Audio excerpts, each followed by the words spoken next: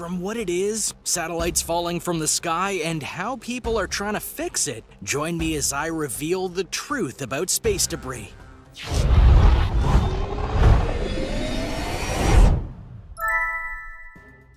Number 9. What is space debris? Technically speaking, there are two different meanings to the phrase space debris. The original term was meant to classify the natural objects that reside within space as a whole, meaning things like meteors, comets, and asteroids. The objects that are born from space entities colliding with each other and fragmenting into smaller pieces. However, once humans started to embrace the stars, the term took a change, as humanity as a whole wasn't just sending man up into space, but also satellites, spacecraft, tools, and even whole space stations. And thus, space debris is the term used to talk about how there are a bunch of artificial objects stuck out in the atmosphere of Earth as a whole. At first, you might think of this as only a small thing. Humanity technically hasn't gone into space that often, and thus can't possibly have left a lot of space junk behind, right? And space junk, that's just another term for debris. And that's not the case, because just like the original use of the term, a lot of space debris comes from various objects in the atmosphere colliding with each other, making even more debris. Which brings us to the question of numbers. How many objects are in the sky and the atmosphere? As a whole, the number can be averaged to about 170 million pieces of all shapes and sizes. Number 8. Are we in danger from these pieces? Knowing that there are 170 million objects in the atmosphere over the Earth might cause some people to have concerns. After all, they're just up there waiting to come down, right?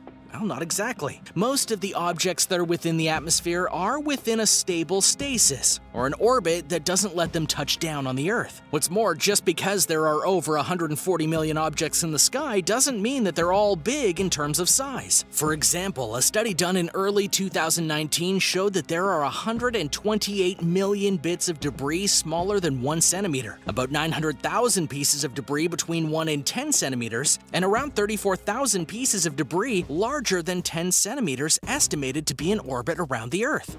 And thus, if the objects were suddenly to fall to the Earth, well, they would either burn up in the atmosphere depending on their fall trajectory, or if they were to make it to the ground, they likely wouldn't be big enough or go fast enough to cause serious damage. And to ensure there are no surprises, the United States Strategic Command and other government entities keep track of tens of thousands of space debris pieces to ensure that if one does fall, it wouldn't cause major damage or panic a local area when it lands. Just cross your fingers you aren't right under it when it does fall, though. Number 7. How do so many objects get into the atmosphere? Considering all the times humanity has sent stuff up to the stars, it may be hard to comprehend how millions upon millions of pieces of space junk can be stuck in the atmosphere. But the true answer to how this happened is not about numbers, it's about time. Over the course of humanity's history with the stars, almost 9,000 different kinds of spacecraft have been launched into space. And every time that happens, little pieces of those craft, regardless of whether they're shuttles or satellites or even just test vehicles, leave a trace of what they are behind. And that's just the start, for as time goes on, the atmosphere gets more and more convoluted with space junk, and the odds of things colliding with one another kind of grow. Thus, when a collision happens, more space debris is made and spread out into the atmosphere. A great example of this happened in 2009, when two satellites, one Russian and one American, collided in the space above Siberia. The good thing was that these two satellites were inactive, but the collision, the first documented collision between satellites, caused a lot more space debris as a result.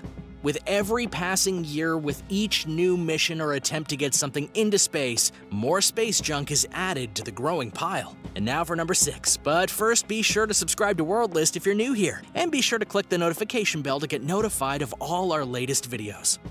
Number 6. Space junk now affects space travel.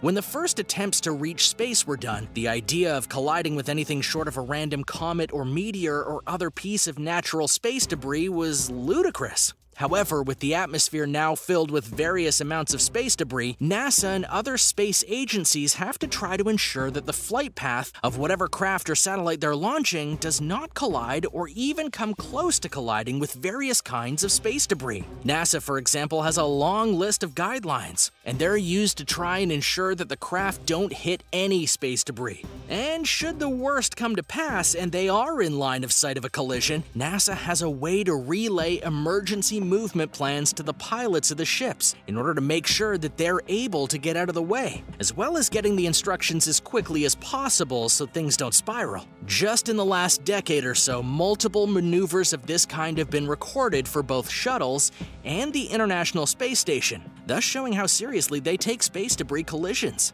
Number 5. A lot of space debris comes from satellites. If you wish to point the finger at the objects that arguably cause the most amount of space debris, well, that would be satellites. Over the course of history, many nations have launched satellites into space, and with that caused both voluntary and involuntary space debris to be made. For example, it was calculated that in the atmosphere of Earth right now, there are about 5,000 satellites. However, only 1,950 of them are still working, which means that the remaining 3,150 are either inactive, shut down, or damaged. And since they can't bring them down, they're allowed to just hover in space and potentially cause more damage. However, sometimes that happens on the account of the countries who put them up there. China in 2007, for instance, launched a weapon into space as a test, and they fired it directly at a weather satellite that they weren't going to use anymore. The result of this was 3,000 pieces of space debris being created, the largest in a single action that has ever been recorded.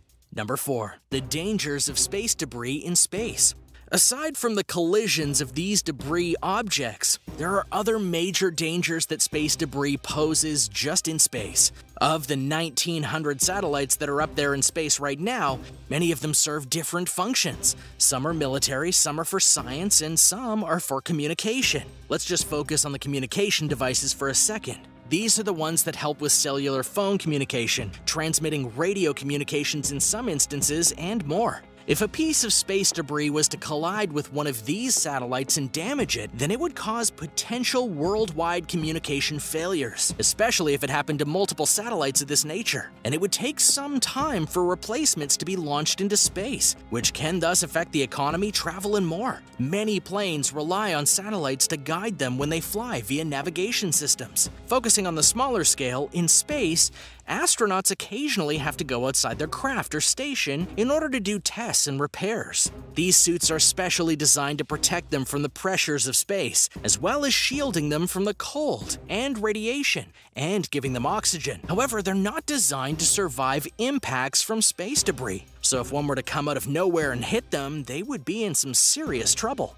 Number 3. Guess what? It's gonna get worse. There are many factors that contribute to the growth of space debris, and time is one of them. But the thing most people don't realize is that the more that time goes on, the more and more space debris will be launched into the atmosphere, to the extent that even if we stopped all space launches, which isn't likely to happen due to the attempts to go to Mars in the next few years, and just standard space launching ventures, the debris up in the atmosphere will still be there. And more collisions are going to happen. According to National Geographic, some simulations were done to see what the debris field in our atmosphere would be like in 200 years. They state the debris larger than about 8 inches across will increase by 1.5 times. But the smaller particles will increase even more. Junk between 4 inches and 8 inches is expected to multiply by 3.2 times, and debris less than 4 inches will grow by a factor of 13 to 20. And as one scientist noted in Science magazine, in reality the situation will undoubtedly be worse, because spacecraft and their orbital stages will continue to be launched. So in truth, what we have right now, it's just nothing compared to what the atmosphere will be like in the times to come.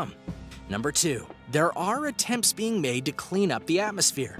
Easily one of the biggest problems with space debris, aside from not being able to stop it from multiplying, is that due to it being up there in space, it's hard to get rid of it from the surface of the Earth. However, there are multiple projects either proposed or being worked on right now to try and get things done in terms of cleaning up the atmosphere. For example, in Japan, their space program is working on a whip device of sorts that would reach into space and knock objects out of their current orbit. When they do that, the objects will burn up and thus be of no harm to anyone, while also not propagating in the atmosphere. Other projects that have been offered include magnets, which could work as most of the space debris is metallic in nature. Nets, which could grab multiple space debris objects at once and get them falling into the atmosphere, and more. Some space programs are even trying to think of ways to limit the debris that occurs when a spacecraft or satellite is launched, in order to not add to what's already there. Number 1. The price of cleaning up space is costly. The downside to the many plans to try and fix the atmosphere is that many consider these to be not cost-effective. The acts of doing many of these plans will be costly, not just in implementation, but also construction and execution.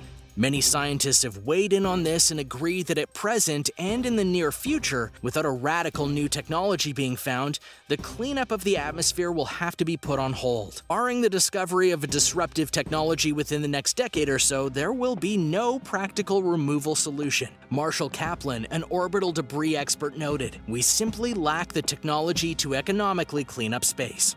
Well, there you go. Thanks for watching. What did you think about the truth about space debris? Can you even believe there's that much of it floating around in the atmosphere? Do you think that we're in danger of it coming down one day? Let me know in the comments below. Be sure to subscribe to World List, and I'll see you next time.